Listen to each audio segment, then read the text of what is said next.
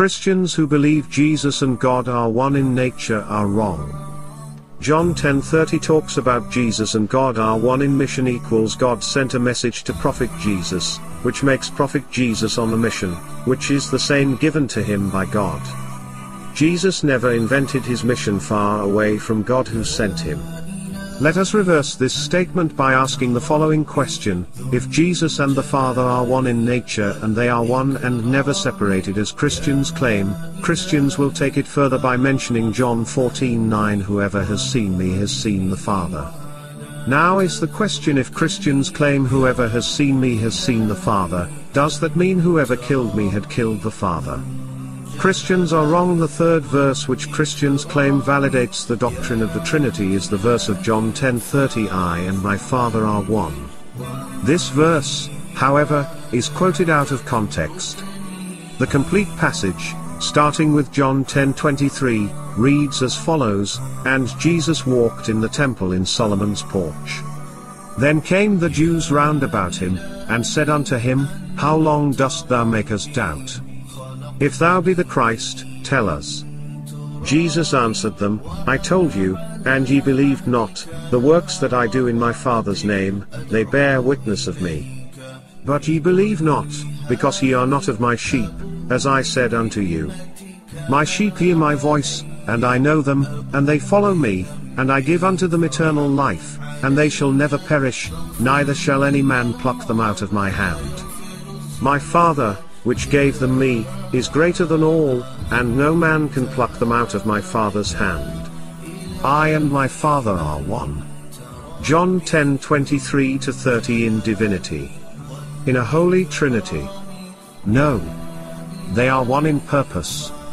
Just as no one shall pluck them out of Jesus' hand, so too shall no one pluck them out of God's hand. Need more proof? Then read, Neither praise I for these alone, but for them also which shall believe on me through their word, that they all may be one, as thou, Father, art in me, and I in thee, that they also may be one in us, that the world may believe that thou hast sent me.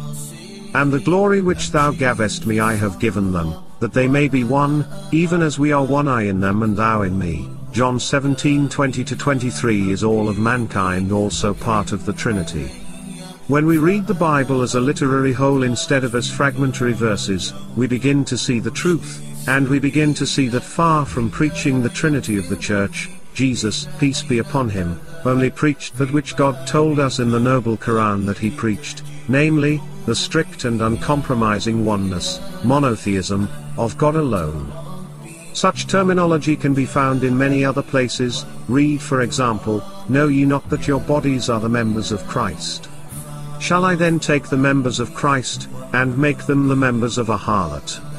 God forbid. What? Know ye not that he which is joined to a harlot is one body? For two, saith he, shall be one flesh. But he that is joined unto the Lord is one spirit.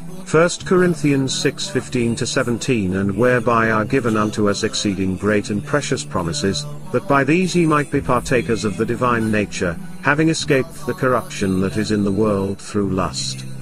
2 Peter 1:4 And also one God and Father of all, who is above all, and through all, and in you all.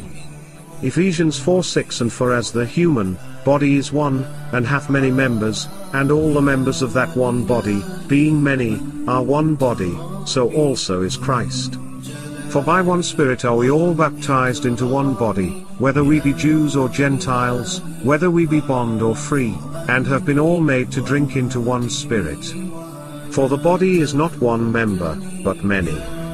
1 Corinthians 12:12-14 Once we read the above verses and understand what the message was that Paul was trying to get across, then we can begin to understand his words in such places as there is one body, and one Spirit, even as ye are called in one hope of your calling, one Lord, one faith, one baptism, one God and Father of all, who is above all, and through all, and in you all. Ephesians 4:4 St. Paul was speaking about Christian unity, not about a plurality of gods merged into one body. As we shall soon see, he was completely ignorant of where his teachings would later lead, and how decades later, they would be the foundations which would spawn the Trinity doctrine.